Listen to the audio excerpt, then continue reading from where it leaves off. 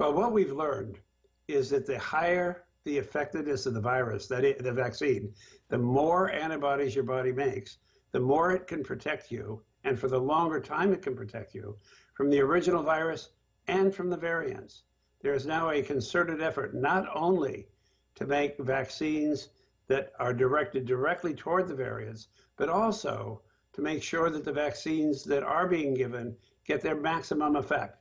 That might mean for some people a third dose and eventually a fourth dose of the same vaccine. So we're looking at whether you need vaccines specific for the variant or you just want to get your immune system really revved up.